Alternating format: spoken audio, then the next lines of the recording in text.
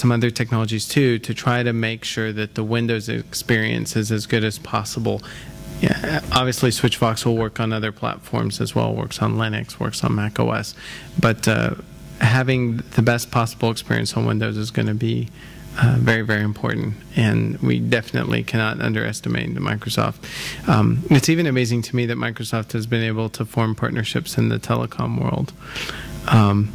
In fact, at the last conference, I sort of chastised the Mitel representative a little bit because they were talking about their partnership with Microsoft, and I said, well, partnering with Microsoft is a bit like snuggling with a bear. It may feel warm and fuzzy right now, but wait till she wakes up and gets hungry, and then you'll be gone. So.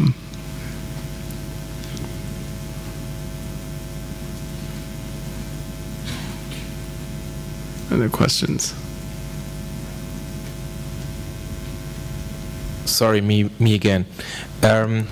The SwitchVox thing, what are your plans about translating that to German, having German voice prompts? Again, the German thing, maybe having BRI, because ISDN is kind of a major thing here. Yeah. Well, any plans for that? So we should probably talk about that. Kevin, I don't know, are you going to go into more detail on the BRI stuff?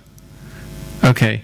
So Kevin will talk more detail about this later, but we have created a new set of drivers for our BRI cards that are not based on MISDN anymore, so that it will be easier to get all those drivers set up. The integration of that plus the internationalization is part of the goal for SwitchVox. It should be in the next release of BE, and I'm hoping that it will be in a SwitchVox release soon. There are sort of 3 stages to the internationalization of SwitchVox, and the goal is to try to get the first one done. So the first step is so that you can configure the system so that all the prompts and everything are in German. Well, obviously more than one language, all the languages that Asterisk will support. The second one is to have the end user client, that is the part that allows you to see your presence, the switchboard, to have that translated into native language. And then lastly, to have the configuration interface translated into native language. But the first goal is at least to get the prompts. And I would certainly encourage all of you guys that are interested in seeing that technology available in German to help press for it. So I've certainly talked quite a bit at Digium about the importance of internationalizing SwitchVox. So I'm hoping that some additional pressure may help push it forward a little bit faster. In any case, we should have it on the Asterisk GUI soon. Hello. You earlier spoke about video integration in 1.6. For me, I'm using Asterisk mostly as a streaming server to deliver audio. For delivering video, I use other stuff. But the most problem I have is on high quality audio to use it. Is there any progress in thinking about stereo or even Dolby 5.2, 5.1, or what happens on the video front? I haven't done anything with that. I don't know, Ole or Kevin, do you guys know anything about anybody doing multi-channel? We had a discussion on Wait, do you have a microphone? Where is the microphone? We had a discussion on can you wait? Because otherwise we don't have that on the video. What? He'll bring you a microphone. Okay.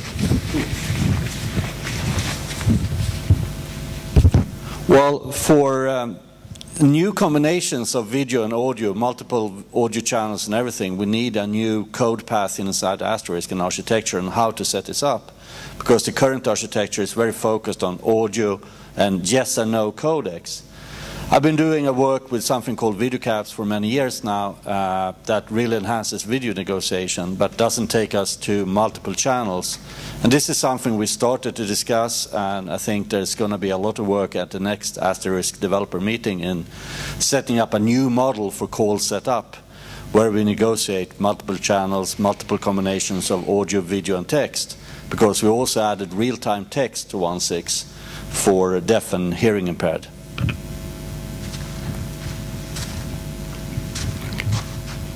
All right.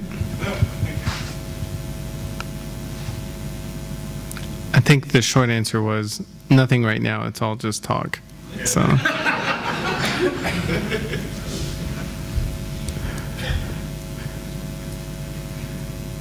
Any other questions?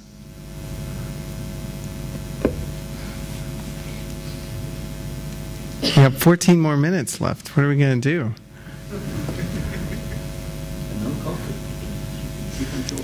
Maybe Kevin will come up and we can sing a duet.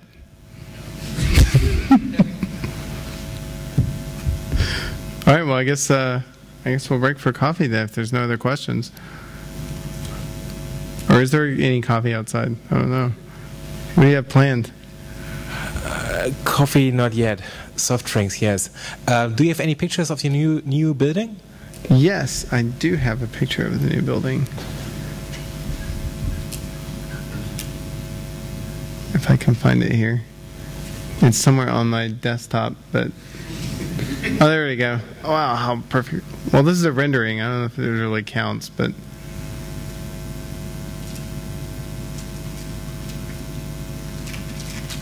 Hopefully it'll come up here in a second. Yeah, that's a picture of it, or a rendering of it. Let me see if I can bring up a actual photo here.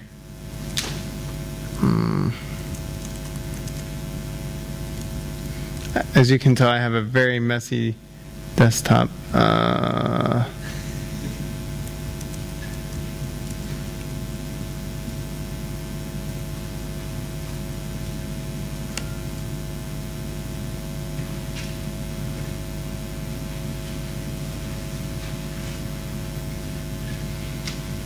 If it will come up, there we go. Oh, that's kind of highly, it's a really high res. Let's try, there we go. You can kind of see it in the background. Not a great picture. I guess I don't have any really good pictures there. That's about all I've got. You just have to come to Huntsville and see it. Out of curiosity, how many people here have been to Huntsville, Alabama? Yeah, that's pretty good. I'm impressed. Oh wow, there's the botanical schematic. I wasn't quite sure I brought that up, but okay. Yeah, anything else? Oh, we got another question. Maybe you can talk about what you think. I mean, you're really deep into this thing of telephony. Where do you see telephony systems in 10 or 15 years? Do you have any thoughts on that? You may just tell us. Well, I think that the integration with the other communication systems is probably the biggest change that we're going to see. It seems like when people make soft phones, for example, that run on a PC, they seem obsessed with this idea that they're trying to duplicate a telephone on a PC. And I think eventually people are going to realize that that's a really dumb thing to do.